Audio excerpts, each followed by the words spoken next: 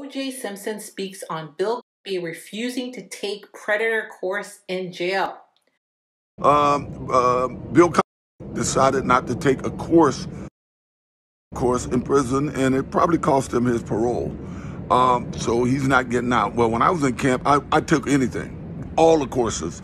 I wanted to get home to my kids. I took a victim impact course that was particularly galling to me because I had to get up and apologize to my victims. And I got up and said, guys, I'm sorry I caught you trying to sell my stolen property.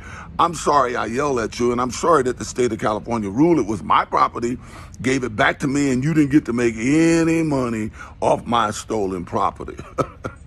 But I would have taken a cooking or sewing class. I would have taken anything to get home and get out of prison. And I'm sure some of my God buddies now saying, you already took those courses at USC.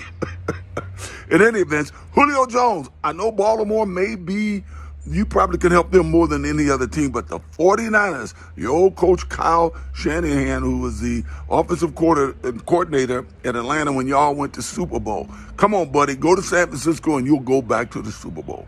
I'm just saying, hey guys, have a great Memorial weekend. What are your thoughts on what the Jews had to say?